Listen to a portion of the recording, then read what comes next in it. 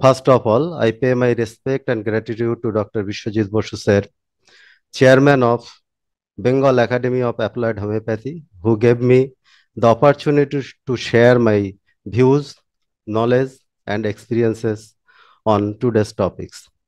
Again, I also like to pay my respect and love to all of my co-speakers, doctors, and participants. My today's topic is physical generalities of the homeopathic medicine lac caninum. Now, I will discuss with you the main clinical features of lac caninum that will immensely help us to select this remedy in our daily practice. Let's to know the main feature of lac caninum. Changeability of site. Changes in disease symptom, erratic disposition of symptoms when constantly flying from one part to another like calibis and pulsatilla. আমরা যদি lack ক্যানাইনামের মানে একটা symptom দিয়েই lack ক্যানাইনামটাকে আমরা প্রকাশ করতে চাই, previous speaker already এটা বলেছেন, তাহলে আমরা দেখব সেখানে লক্ষণের পরিবর্তনশীলতায় মানে পার্শ্ব পরিবর্তনশীলতা। সে অসুখটার নাম যাই হোক না কেন, সেটা সোর থ্রোট হতে পারে, সেটা আর্থ্রাইটিক পেন হতে পারে, সেটা রিউমেটিক পেন হতে পারে, গাউটি পেন হতে পারে, সেটা টনসিলাইটিস হতে পারে, সেটা একদিক থেকে আর একদিকে তার সঞ্চারণ ঘটে। অর্থাৎ প্রথমে সে শরীরের হয় বাঁদিকে তার প্রকাশ পেল, আত্মপ্রকাশ করলো, পরেক্ষণই সে ডান দিকে চলে গেল, আবার ডান দিক থেকে সে ফিরে বাম দিকে চলে এলো, অথবা ঠিক উল্টোটা হতে পারে, ডান দিকে প্রথমে প্রকাশ পেল, তারপরে বাঁ দিকে গেল, বাঁ দিক থেকে আবার ডান দিকে ফিরে এলো। এইভাবে সে পরপর পার্শ্ব পরিবর্তন করতে থাকে। এটা ল্যাক্কানাই নামের একটা বড় সিমটমস। এখানে আমরা শুরুতেই যদি এরকম পার্শ্ব পরিবর্তনশীলতা দেখি কোনো পেশেন্টের মধ্যে, তাহলে ল্যাক্কানাই নাম কিন্তু আমাদের সিলেক্ট করতে অনেক সময় অসুবিধা হয়। কারণ মেটেরিয়ামেটিক্যাল নলেজ আমাদের বলে দেয় লাইকোপোডিয়ামের মধ্যে এরকম পার্শ্ব পরিবর্তনশীলতা রয়েছে। লাইকোপোডিয়াম প্রথমে ডান দিকে তারপরে বাম দিকে অংশকে আক্রমণ করে। ল্যাকিসিসের ক্ষেত্রে আমরা দেখতে পাই প্রথমে শরীরের বাম দিক তারপরে ডান দিকে যায়। কিন্তু শুরুতেই যদি আমরা ল্যাক্কানাইম দেওয়ার কথা চিন্তা করি, তাহলে এই একবার যে পার্শ্ব পরিবর্তন এটা দেখে কিন্তু সিলেক্ট করা একটু অসুবিধা হয়। তার সাথে অন্য লক্ষণগুলোকে সংযুক্ত করলেই তবে আমরা ল্যাক্কানাইনামের মতো ওষুধ আমরা প্রেসক্রিপশন করতে পারি। ল্যাক্কানিয়ান একটু ডিপ সিটেড একটা ওষুধ, যেটা অনেক গভীর ক্রিয়াশীল ওষুধ। তবে ব্রায়ানিয়া, রাস্টক্স এদের মতো প্রায়শই ব্যবহার হয় না, কিন্তু যেখানে এর ব্যবহার প্রয়োজন সেখানে এটা ছাড়া অন্য কিছু দিয়েই আমরা বিকল্পভাবে কিছু করতে পারি না। ল্যাক্কানাইনামের আরেকটা বড় লক্ষণ হচ্ছে তার সোর থ্রোট রয়েছে, তার ব্রেস্টে পেন হয়। এই সোর থ্রোট বা ব্রেস্টে পেন বা রিউমেটিক পেন যাই বলি না কেন, এদের আরেকটা বৈশিষ্ট্য হচ্ছে ডিউরিং মেনস্ট্রুয়েশন তাদের বৃদ্ধি হয়। মেনস্ট্রুয়েশন যে মুহূর্তে বন্ধ হয়ে গেল, সিজেস হয়ে গেল, মাসিকটা বন্ধ হয়ে গেল, সঙ্গে সঙ্গে সেগুলো চলে যায়। এটা প্রধানত দেখতে পাওয়া যায় গলার ব্যথার ক্ষেত্রে, ব্রেস্টের ব্যথার ক্ষেত্রে। এটা ল্যাক্কানাইনামের কিন্তু একটা বড় ব্যাপার, বড় লক্ষণ। এখানে ডক্টর হেরিং বলেছেন সোর throat are very apt to begin and end with menstruation. এই যখন গলায় ব্যথা হয় আমাদের, তখন কোনো কিছু গিলতে কিন্তু আমাদের খুব কষ্টবোধ হয়। সাধারণত গেলাটা আমাদের পক্ষে খুব ডিফিকাল্ট হয়ে যায়। এবং হেরিং সাহেব সেটা বলছেন, swallowing is very difficult, painful and almost impossible. মানে একদম সম্ভব হয় না গেলা।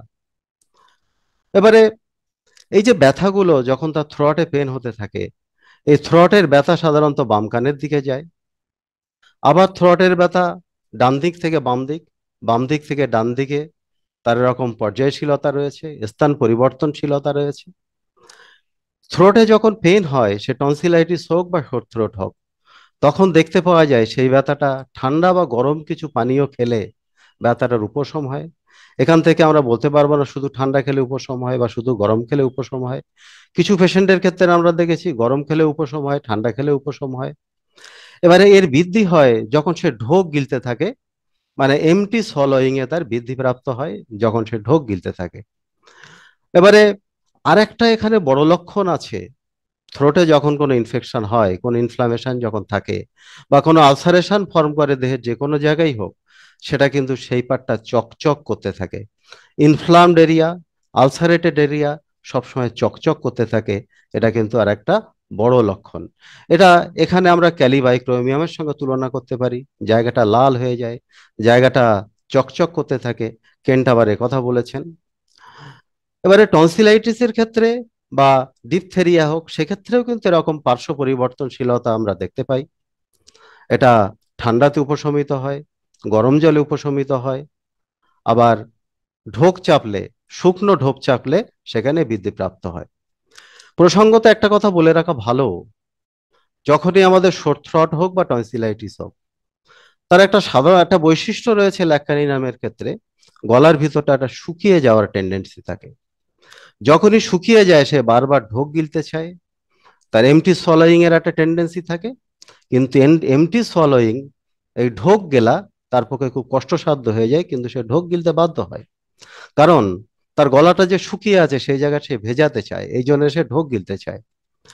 ল্যাকানিনামের আরেকটা বড় সিমটম যদি আমরা বলতে চাই, তাহলে সেখানে দেখব a feeling of এমটিনেস in stomach or hunger, like নাক্স ভূমিকা, sepia, phosphorus, tuberculinum, জিঙ্কা mate and sulphur. তার পেটের মধ্যে পাকস্থলীতে একটা শূন্যতাবোধ থাকে বা সবসময় একটা খাইখাই ভাব থাকে। এক্ষেত্রে আমরা যে ওষুধগুলোর কথা বলেছি, যেমন সিপিয়া, সালফার, জিঙ্কামেট, টিউবারকুলিনাম, ফসফরাস, নাক্স ভূমিকা, এদের সঙ্গে আমরা তুলনা করতে পারি। তবে এখানে একটা বিষয় রয়েছে, আমরা সালফারের ক্ষেত্রে ক্লার্ক বলছেন এই যে সবসময় যে একটা শূন্যতাবোধ, এই শূন্যতাবোধের জন্য পেশেন্ট কি হয়, আনইউজুয়াল টাইমে এসে খেতে চায়। মানে যে সময় তার খাওয়ার সময় নাই, সকালে তিনি ব্রেকফাস্ট করেছেন, দুপুরবেলা ঠিক সময়ে তিনি লাঞ্চ করবেন, কিন্তু দেখা যাচ্ছে in between two breakfast and lunch এর মাঝখানেও সে খেতে চায়। বিকেলবেলা তিনি টিফিন করবেন, দুপুরবেলা যেমন খাওয়ার তেমন খেয়েছেন, কিন্তু এর মাঝখানে কেউ কিছু খেতে চায়, এবং সেই সাথে একটা পেটে ব্যথার টেন্ডেন্সি থাকে। কিন্তু সিপিআর ক্ষেত্রে আমরা এরকম লক্ষণ দেখতে পাই। সালফারের একটা বড় বৈশিষ্ট্য, 11টার দিকে এই খিদে ভাবটা সব থেকে বেশি থাকে। সিপিআর ক্ষেত্রে এরকম একটা খাই খাই ভাব রয়েছে। তবে মানে সালফারের মতো সুনির্দিষ্ট টাইম মডালিটি সেখানে বলে না। রোগীর ক্ষেত্রে আমরা দেখতে পাই উদাসীনতা থাকে, তার মধ্যে ইরিটেবিলিটি থাকে। এরকম যাই হোক, আমি এখানে তুলনার দিকে যাচ্ছি না। এই ল্যাকানাই নামের আরেকটা দেখতে পাওয়া যায়, গ্রেট ফেন্ডনেস অফ স্টোমাক অ্যান্ড নোশিয়া। পেটের মধ্যে পাকস্থলীতে খুব শূন্যতা বোধ, সেই সাথে সাথে গা গোলানো, অ্যালং উইথ ইউটেরাইন কমপ্লেন। যদি কোনো ইউটেরাসের সমস্যার সাথে এরকম পেটের মধ্যে শূন্যতা বোধ এবং গা গোলানো থাকে, তাহলে আমরা একবার ল্যাক্কানাইনামকেই স্মরণ করব। ল্যাক্কানাইনাম সেক্ষেত্রে দা রিমেডি, এটা হেরিং এর কথা। অর্থাৎ এই লক্ষণে, এই একটা লক্ষণে কিন্তু টোটালিটিকে কিন্তু কমপ্লিট করতে পারে। আরো কিছু লক্ষণ যদি পাওয়া যায় আমরা অবশ্যই নেব, তাহলে সে সোনায় সোহাগা হয়।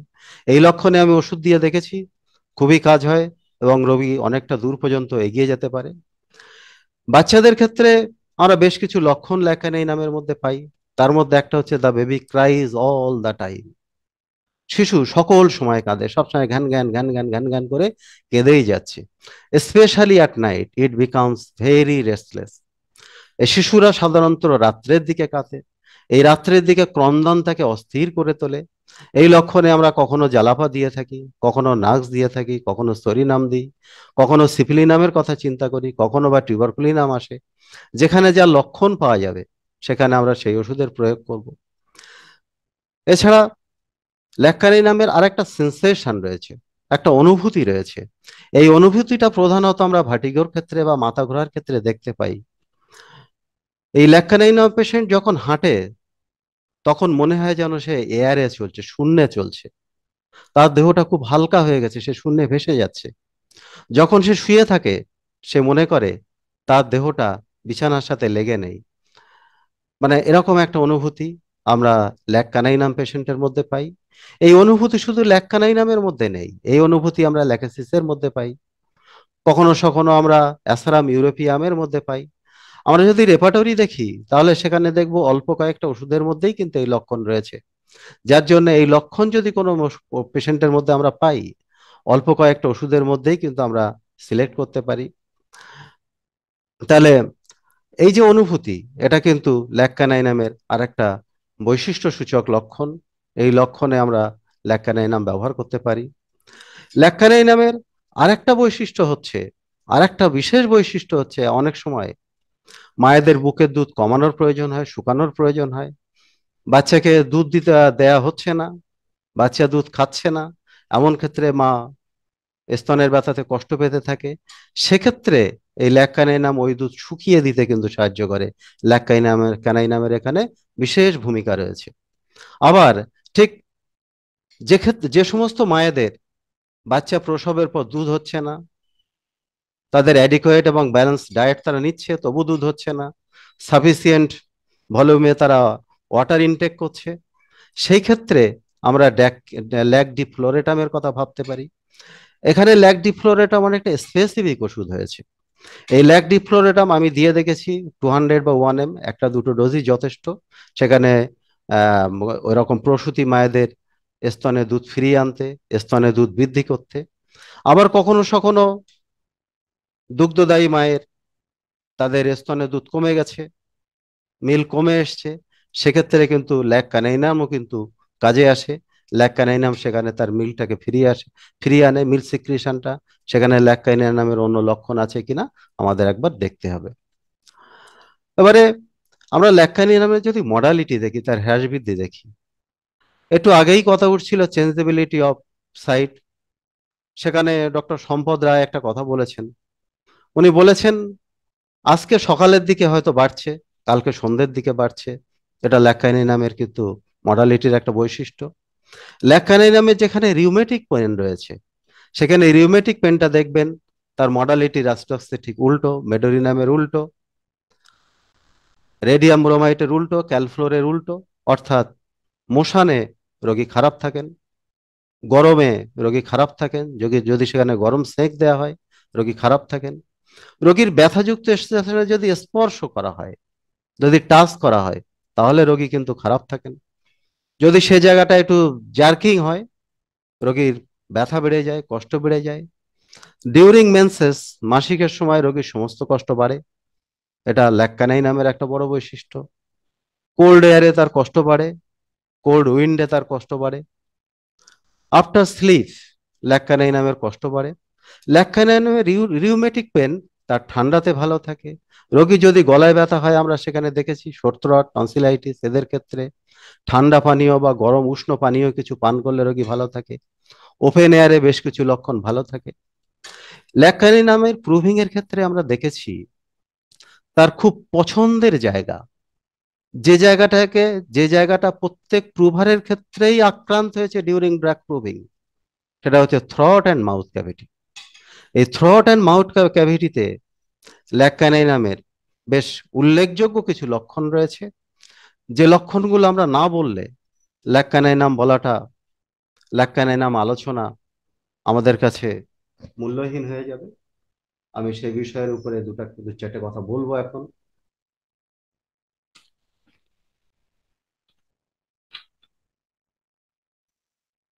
সরি, একটু জল খেয়ে নিলাম। ল্যাকানাইনামের আমরা একটা সোয়েলিং দেখতে পাই মাউথ ক্যাভিটির মধ্যে, সাবলিঙ্গুয়াল গ্ল্যান্ডে, সেটা লেফট সাইডের সাবলিঙ্গুয়াল গ্ল্যান্ডে, যেটাকে আমরা অনেক সময় র্যানুলা বলে থাকি। এই র্যানুলা হচ্ছে একরকম সিস্ট, ফ্লুইড ফিল্ড একটা সোয়েলিং, যার মধ্যে সালাইভা থাকে জিভের ঠিক নিচের দিকে, নিচের অংশে মাউথ ক্যাভিটির ফ্লোরে ফোলা মতো থাকে, যেটা আপনি টাচ করলে যেটাকে সফট ফিল করবেন। একটা সোয়েলিং, একটা গ্ল্যান্ডুলার সোয়েলিং। আমাদের যে লালা গ্রন্থি রয়েছে, সাবলিঙ্গুয়াল লালা গ্রন্থি, সেই লালা গ্রন্থির সোয়েলিং। এই লালা গ্রন্থির সোয়েলিং মাউথ ক্যাভিটির মধ্যে ল্যাক্কানাইনাম তৈরি করতে পারে। সেখানে যদি ল্যাক্কানাইনামের এই পরিবর্তনশীলতা, ল্যাক্কানাইনামের ভ্রান্তি প্রবণতা, এগুলো যদি আমরা পাই, তা আমরা একবার সেখানে ল্যাক্কানাইনামের কথা আমরা চিন্তা করতে পারি। মুখের মধ্যে আরো বেশ কিছু আলসারেশন ল্যাক্কানাইনাম তৈরি করতে পারে। তার মধ্যে উল্লেখযোগ্য হচ্ছে অ্যাপথোয়াস স্টোমাটাইটিস। এটা ইয়েলোইশ হোয়াইট আলসারেশন যেটা তৈরি হয়। সেখান থেকে সহজেই রক্তক্ষরণ হয়। আমাদের মুখের ভিতরে ছাদে, অর্থাৎ যেটাকে আমরা প্যালেট বলছি, ইট may be soft palate, it may be hard palette, সেখানে ফোস্কার মতো আলসারেশন তৈরি করে, সেটা ফেটে যায়, ফেটে গিয়ে স্কিন লুজ হয়ে যায়, এবং কোনো কিছু খাবার দাবার খাওয়ার সময়, বিশেষ করে মশলাদার খাবার দাবার খাওয়ার সময় প্রচন্ড ব্যথা হতে থাকে। আমাদের মুখের লোয়ার লিপের অ্যাপথোয়াসিস্টোমাটাইটিস দেখতে পাওয়া যায়, সেটা দেখতে খুব লাল বর্ণের হয়। এবং যেখানে টনসিলাইটিস, যেখানে সোর থ্রোট, বা যেখানে এরকম অ্যাপথোয়াসিস্টোমাটাইটিস থাকে, সেই সমস্ত পেশেন্টের একটা বড় অংশের ক্ষেত্রে আমরা দেখতে পাই মুখের ভিতরটা তার শুকিয়ে যাচ্ছে, মাউথ ভেরি ড্রাই। আবার কখনো কখনো আমরা দেখতে পাই মুখের মধ্যে স্যালাইভার আধিক্য আছে, লাইক মার্কিউরিয়াস, সেখানে স্যালাইভাটা খুব বেড়েছে, সেখানে আঠালো স্যালাইভা রয়েছে, লাইক ক্যালিবাইক্রোমিয়াম, এবং স্যালাইভাটা এই ঠোঁটের কোণা দিয়ে গড়িয়ে নিচে নামছে ঘুমের সময়, এটা আমরা দেখতে পাই। এবং তাদের ক্ষেত্রে মুখের মধ্যে প্রচন্ড দুর্গন্ধ হয়, লাইক মার্কিউরিয়াস, মুখের মধ্যে প্রচন্ড দুর্গন্ধ, এবং তার শ্বাস প্রশ্বাসের মধ্যেও প্রচন্ড দুর্গন্ধ পাই। এখানে এই যে লক্ষণগুলো বললাম, এই লক্ষণগুলো কিন্তু মার্কিউরিয়াসের সাথে সম্বন্ধযুক্ত, মার্সলের সাথে সম্বন্ধযুক্ত। এবং এই এই লক্ষণগুলো কিন্তু ল্যাক্কানাই নামে সিফিলিটিক বৈশিষ্ট্য, এবং ল্যাক্কানাই নাম বহু ক্ষেত্রেই অ্যান্টিসিফিলিটিক ওষুধ হিসাবে কাজ করে। আমরা ল্যাক্কানাই নামে যদি জীব দেখি, তাহলে আমরা দেখতে পাবো জীবটা ডার্টি, একটু ময়লা আছে, ব্রাউন কোটেড, লাইক নেট্রাম সাল্প। এবারে এই জীবের পিছনের দিক এবং মাজার দিক সেটা ডিপলি কোটেড থাকে, এবং সামনের অংশ, এজ বা প্রান্ত প্রান্ত অংশ বা সামনের অংশ, সেটা ব্রাইট রেড থাকে, লাল রঙের। অনেকটা ওই জায়গাটা দেখে আমরা রাস্তার সাথে ভুল করে ফেলি। আমরা যদি টেস্ট দেখি ল্যাক্কানি নামে, সেখানে আমরা দেখতে পাবো মুখের মধ্যে একটা বাজে স্বাদ রয়েছে, লেডের স্বাদ রয়েছে, সীসার যেমন স্বাদ তেমন স্বাদ মুখের মধ্যে দেখতে পাওয়া যায়। বিকেল বেলার দিকে এই স্বাদটা পাওয়া যায়। লাইক আমরা যদি ল্যাক্কানি নামের এপিটাইট দেখি, খিদে দেখি, আমরা আগেই বলেছি সে খুব খেতে পছন্দ করে, তার পেটের মধ্যে একটা শূন্যতা বোধ রয়েছে, পাকস্থলীতে একটা অলগান সেন্সেশন রয়েছে, এই জন্যে তার এপিটাইট খুব বেশি, সে অনেকটাই খায়। Great hunger for large quantities, can not satisfy her hunger, তার খিদেকে নিবৃত করা যায় না, খাওয়ার পরেও সে খেতে চায়, এরকম টাইপের খিদে আমরা প্রায় ল্যাক্কানাইনাম পেশেন্টের মধ্যে পাই। আবার কিছু কিছু ক্ষেত্রে ল্যাক্কানাইনামের ক্ষেত্রে আমরা দেখতে পাই একেবারেই খিদে থাকে না, সেটা যেখানে থ্রট ইনফেকশন থাকে, বিশেষ করে ডিপথেরিয়া, যদিও আজকে ডিপথেরিয়া পাওয়া যায় না, সেক্ষেত্রে ল্যাক্কানিয়ামের নো এপিটাইট থাকে, একদম এপিটাইট থাকে না। যেখানে রিউমাটিজম থাকে, সেখানেও ল্যাক্কানিয়ামের খিদে কিন্তু কমে যায়। এবারে আমরা দেখবো ল্যাক্কানিয়াম কি খেতে পছন্দ করে, কারণ এই কি খেতে পছন্দ করা আমাদের ওষুধ নির্বাচনে কিন্তু একটা বিশেষ ভূমিকা পালন করে, যার জন্য এটা আমাদের জানতে হবে। এই ল্যাক্কানিয়াম পেশেন্ট হাইলি সিজন ডিশেস তার খুব পছন্দ, তাতে লঙ্কা থাকবে, ঝাল ঝাল হবে, সেটা তৈলাক্ত হবে, সেটা সল্টি থাকবে, এগুলো তার খুব পছন্দ। সেই সাথে সাথে সে মিল্ক খেতে পছন্দ করে, বেশি পরিমাণে সে পানীয় খেতে পছন্দ করে যখন তার থ্রট ইনফেকশন থাকে, কারণ সেখানে ড্রাই হয়ে যায়, শুকিয়ে যায়। ডিপথেরিয়া থাকলে সেখানে মুখের ভিতরটা শুকিয়ে আসে থ্রটটা, সে বেশি পরিমাণে এরকম লিকুইড খেতে পছন্দ করে।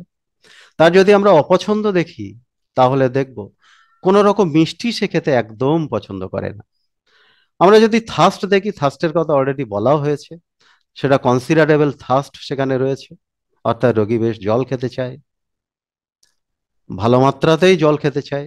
এখানে মার্কিউরিয়াসের সাথে আমরা তুলনা করতে পারি, যেখানে থ্রট ইনফেকশন রয়েছে, যেখানে মাউথ ক্যাভিটিতে কোন আলসার ফর্ম করেছে, যেখানে অ্যাপথোয়াস স্টোমাটাইটিস রয়েছে।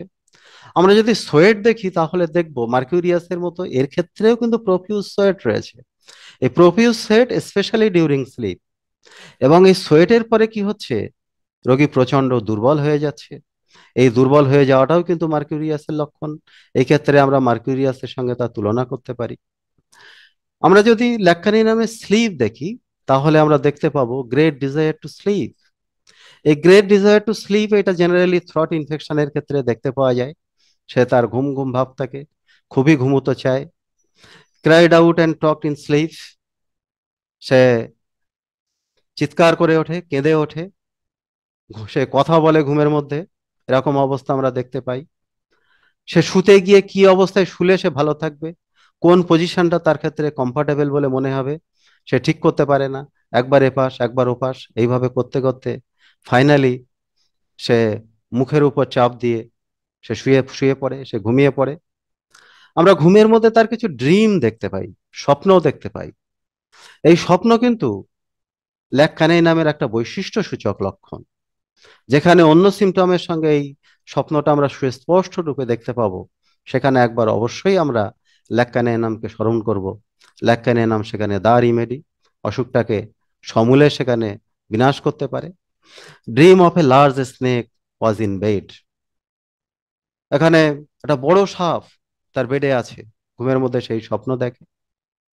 আরো তার একটা ড্রিম রয়েছে, dreams frequently that she is ইউরিনেটিং, সে ঘন ঘন স্বপ্ন দেখে সে বেডে পেচ্ছাপ করছে, তার ঘুম ভেঙে যায় এবং তখন সে পেচ্ছাপে যেতে বাধ্য হয়।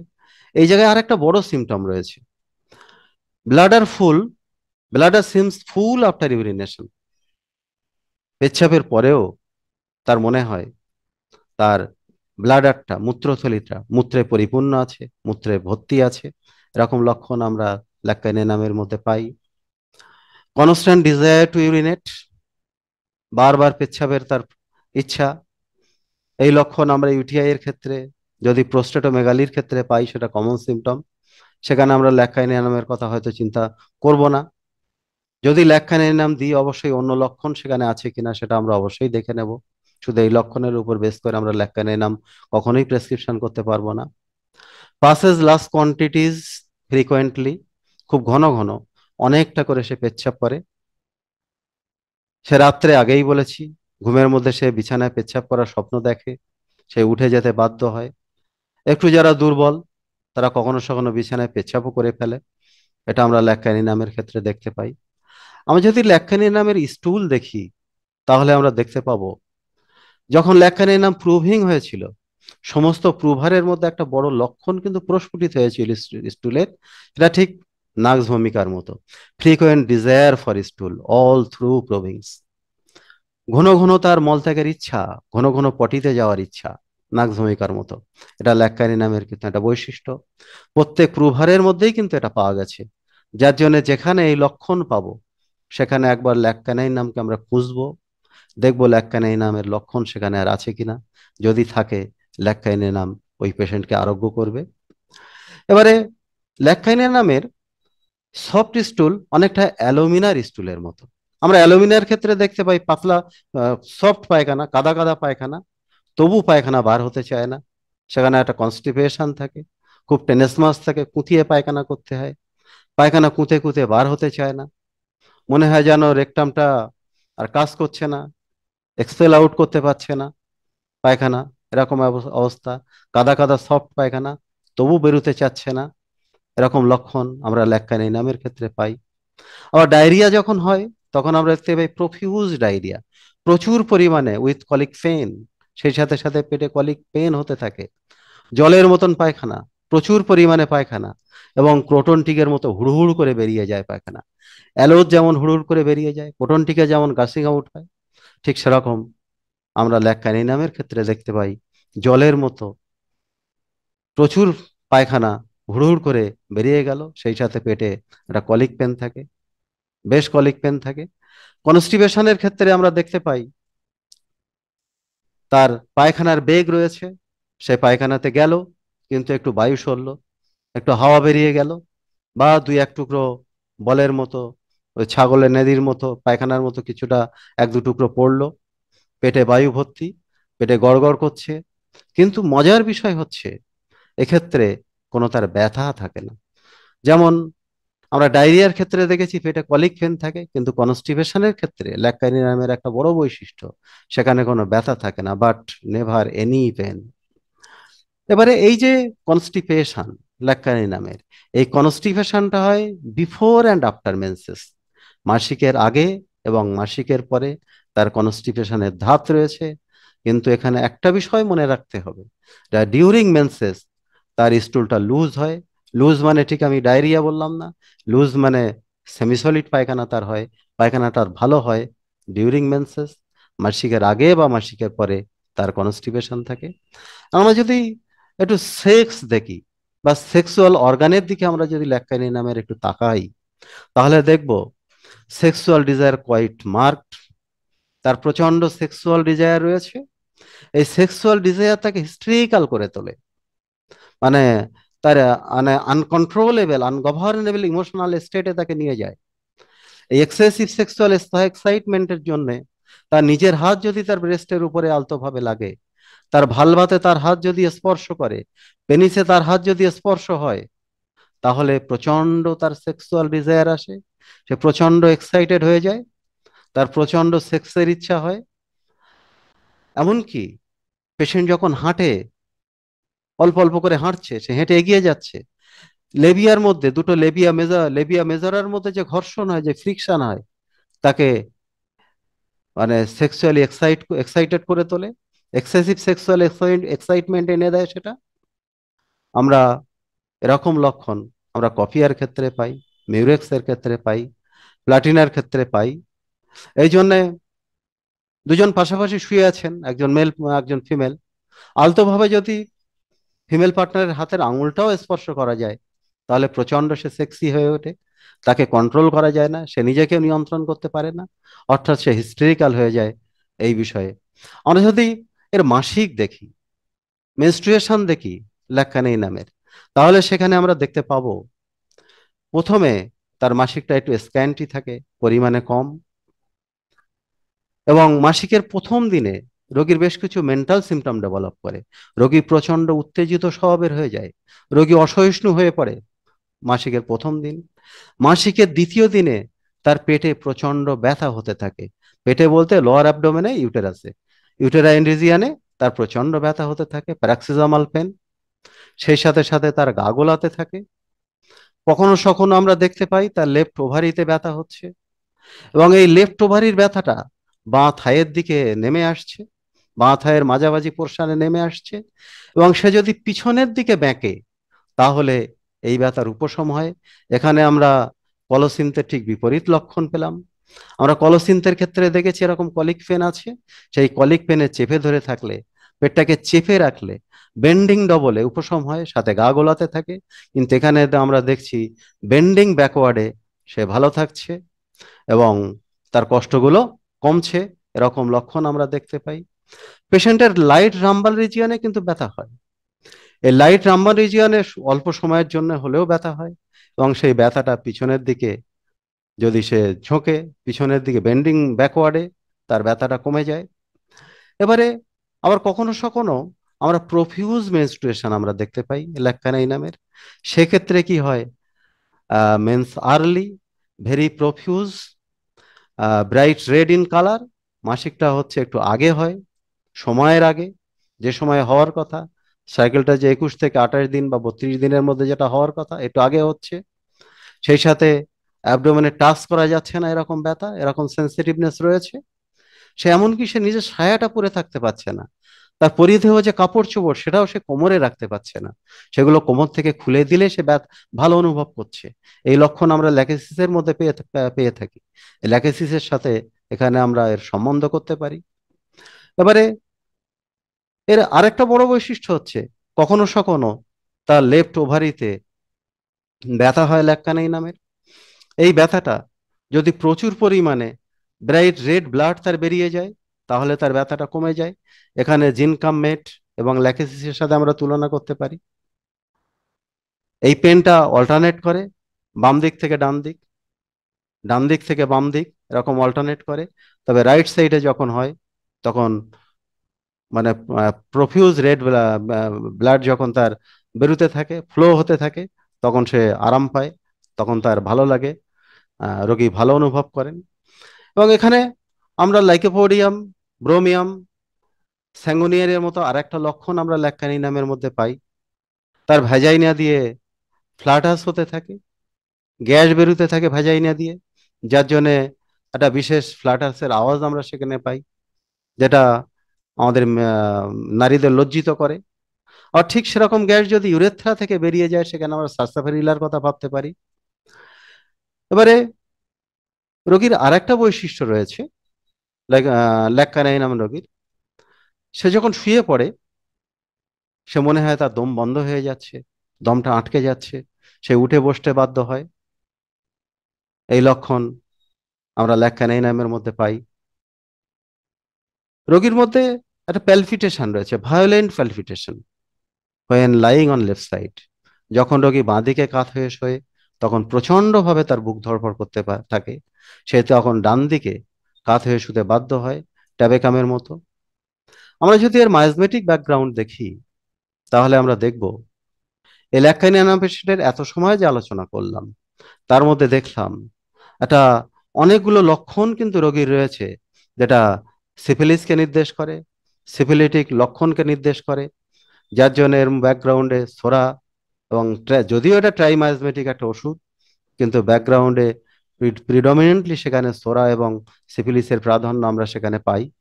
এবারে এতক্ষণ যে আলোচনা হলো, এই আলোচনাগুলো সবগুলোই যদি আমরা ভুলে যাই, কিন্তু যেটুকু ভুললে আমরা প্র্যাকটিস করতে পারবো না, সেই জায়গাটা আমরা একটু আলোচনা করব।